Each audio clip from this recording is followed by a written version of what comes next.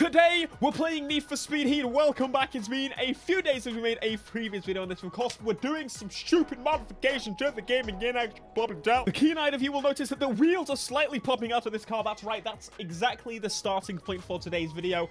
The RPM. And I thought we'd make the car wider just to account for that situation. Now, we're going to do a quick bit of modificationism to this car because it needs it. It needs to look spicy. It's a Silvia. It needs to be modified to absolute hellfire. I do like all of them, but I think I'm going to go with this one. We're going for the full round kit of this, except the splitter, because, of course, it doesn't have a bloody splitter, does it? So far, we've done some crazy horsepower. So far, we've done some crazy torque. Some ridiculous builds of swapping in things and playing with bits. Basically, we've had a whale of a time, I would say. But I've decided now that I want to step back a little bit. Not give this car too much more power.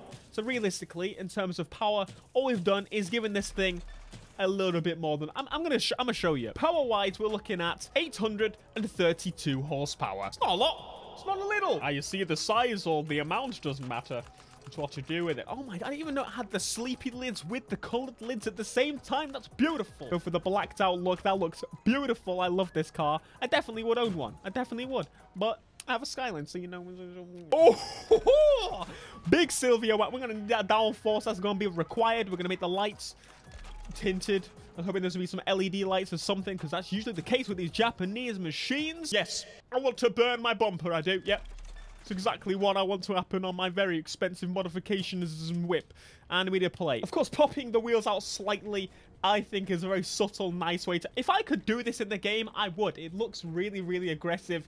I don't know. It's grown on me. The non-perfect fitment. It's just a bit stupid, you know? Right.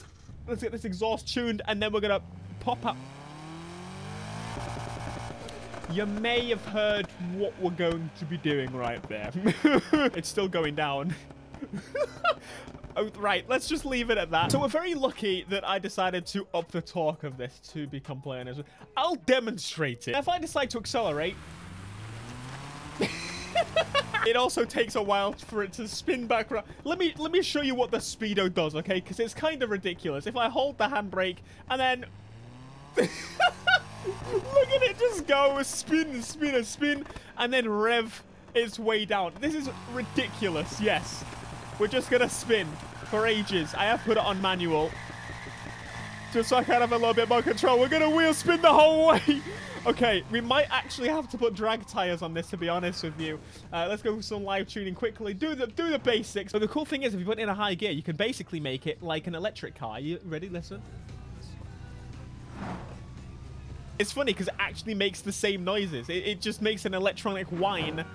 Oh, it's going. We're making a bit of noise. Combustion, baby! Combustion! Oh! I have to say, it's a very weird feeling, because if you accelerate really aggressively and then let off, you still have torque for ages. You still have a lot of torque. I'm now in second gear, and it's flying up there. Look at the speed! It feels like it could just keep going and going, but of course, unfortunately, there's a hard speed limiter in this game, and hopefully at some point someone can crack that, figure it out, but it does seem that that is what we're going to be stuck to for the foreseeable. But it's still trying to accelerate. You can see it wants to do more. I'm going to hope that we've got some drag tires to throw, because if we throw some drag tires, they'll make it all the better. Oh, yes, there we go. What are we actually doing top speed-wise? This is 300 miles an hour, which is, of course, not possible, to be completely honest with you. But we do have a lot more control now. We can hold the speeds. We're actually... I think we're going faster. I think we're going faster than what it's actually saying, because I think there's a hard limit, but I think we're passing it. I can't turn. Let's accelerate. Holy crap. We're passing the speed record. I think we just went 270 plus. We do need to repair.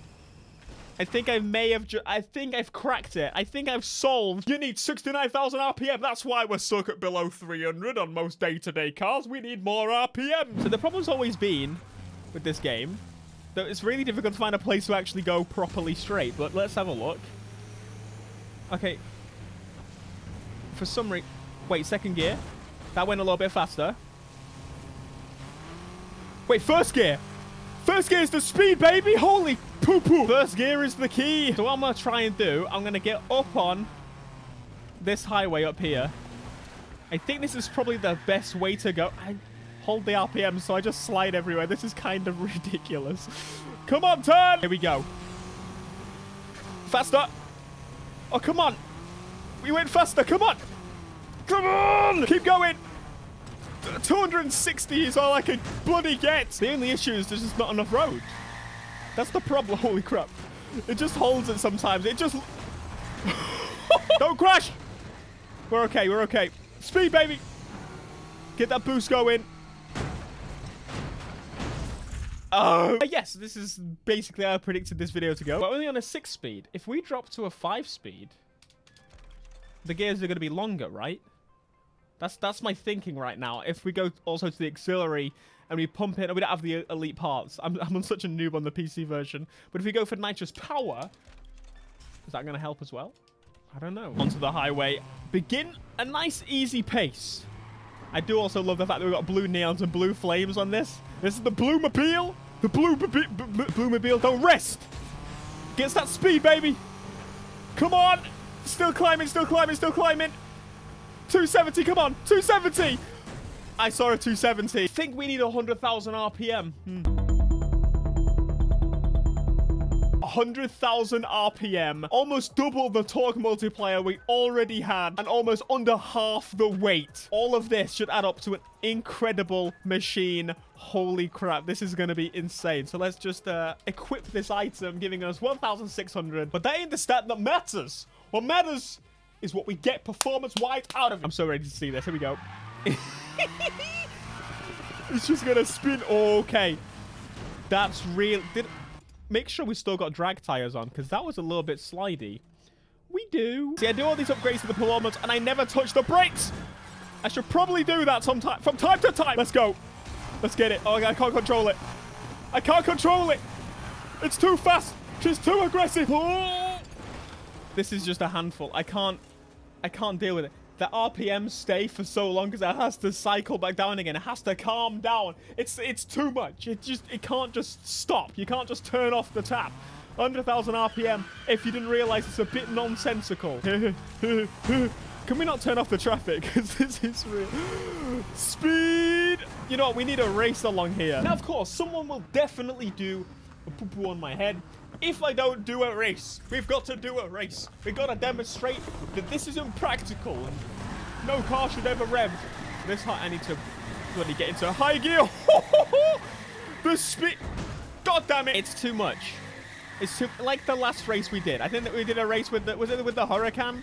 We put way too much power in the Huracan and it wouldn't drive properly. Yeah, this is the same case again. Of course, unless you just drive like... You could just drive like a granny console. If you drive like a granny console, I say like a granny. Boost, baby!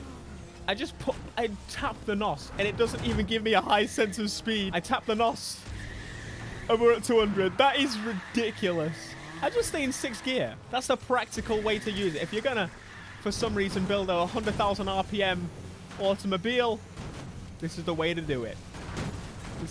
It feels really slow. I do feel that we chose a very mixed bag of a car. This car is very good at many different things, but I'd say more so thought about as a street or drift vehicle.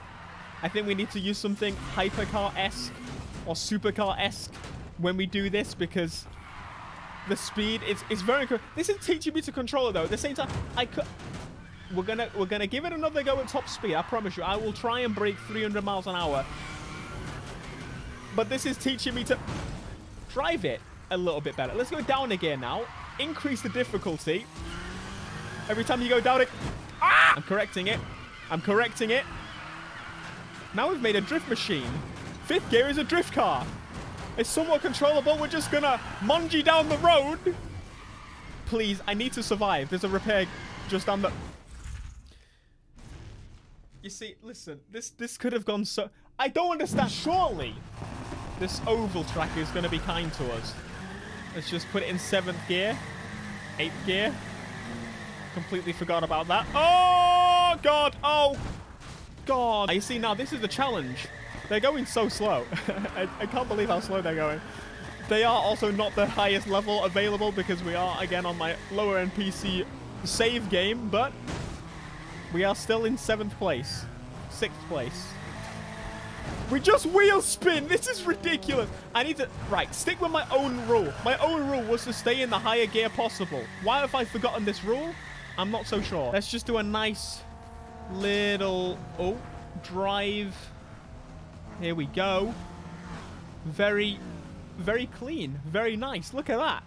Perfect. It holds 250 better than a Bugatti. A Bugatti would struggle at this point. All you young'uns out there, you're like, ah, Bugatti, the best thing ever. No!